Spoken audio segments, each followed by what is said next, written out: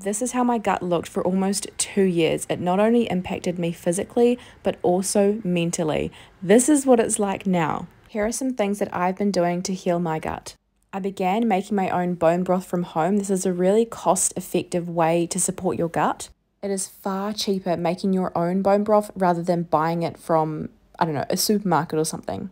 I also started making my own fermented cabbage. This is a probiotic that feeds your good gut bacteria.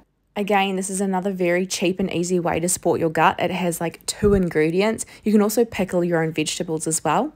Supplements also really helped me on my gut healing journey, but what works for me may not work for you. Cooking the majority of my meals from home was, I think, the game changer for me because I knew exactly what was going in my body at all times. There were no hidden ingredients, nothing that was causing havoc on my gut. Takeout usually have so many hidden ingredients.